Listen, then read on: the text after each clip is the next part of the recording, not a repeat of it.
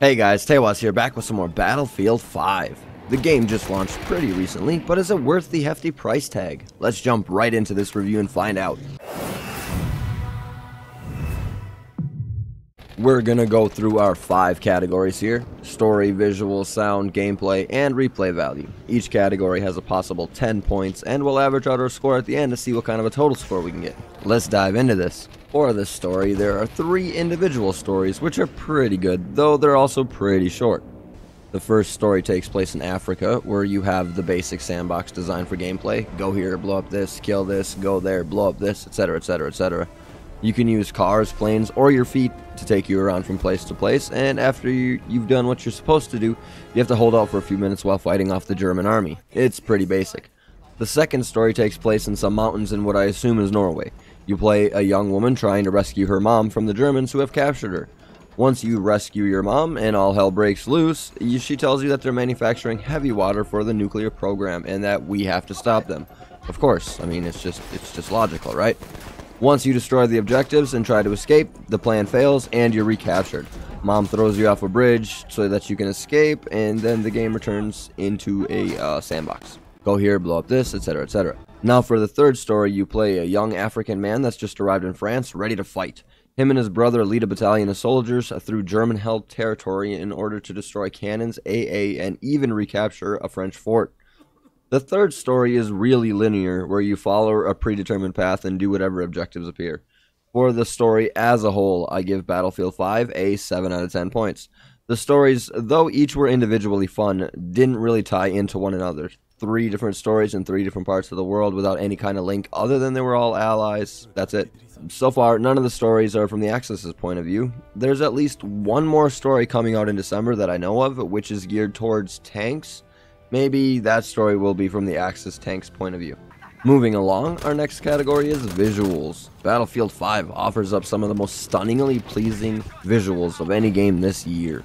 The weapons look amazing, animations are on point, and explosions are ridiculous.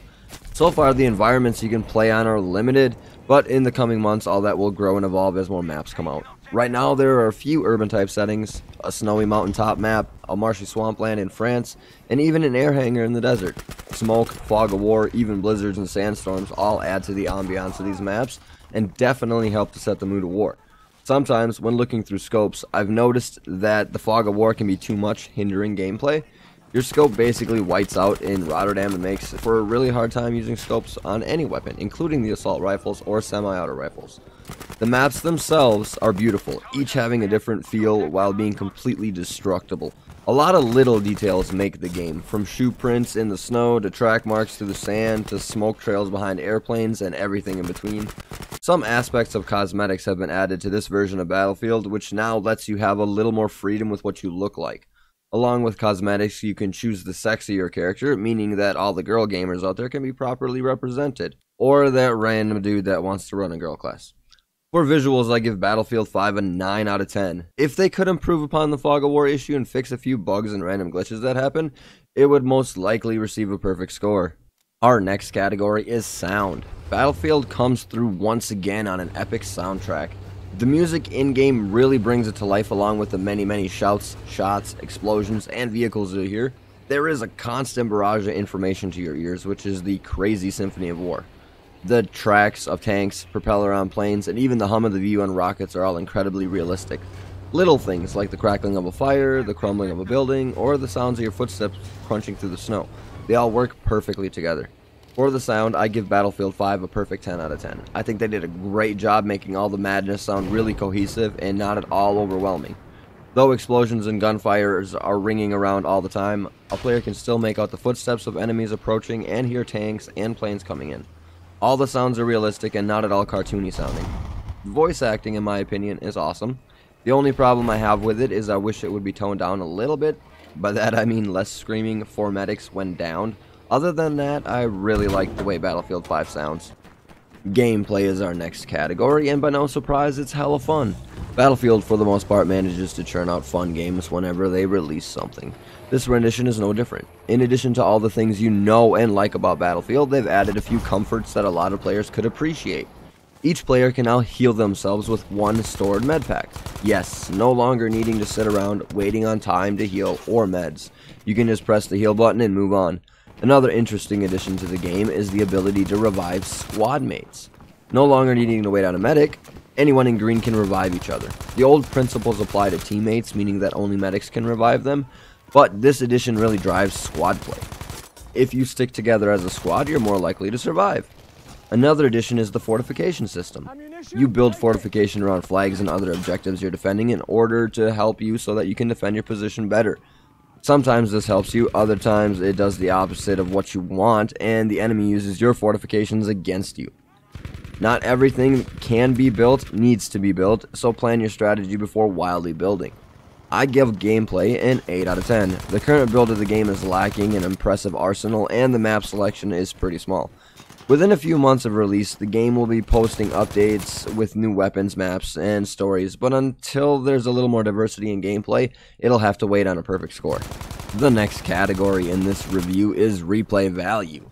This story does have a little bit of replay value because if you find all the hidden letters in each story, you can unlock usable melee weapons in multiplayer. Along with that, completing the story on hardcore mode also unlocks achievements for doing so.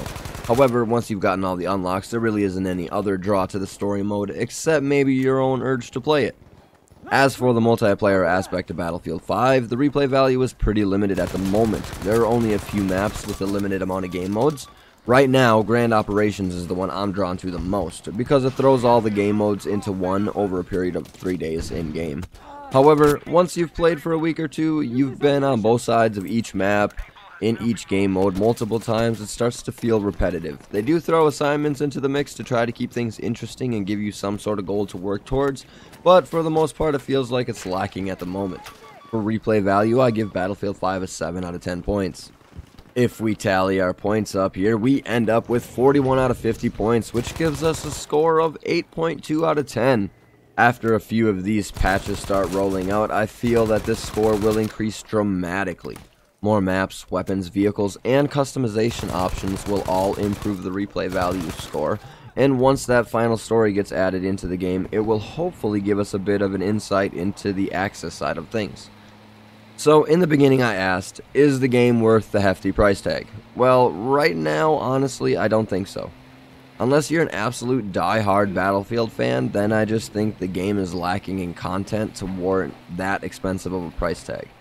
If you're a die-hard fan, chances are you've already picked up a copy of the game, like myself. If you haven't gotten the game already, I would suggest holding off on the purchase till more around Christmas time.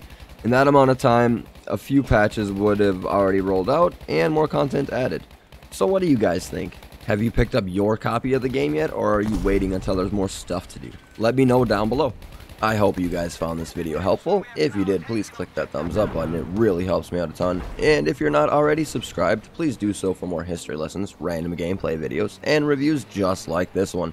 Have a great rest of your day. I'm going to get back to work here, and I'll catch you in the next one. Later!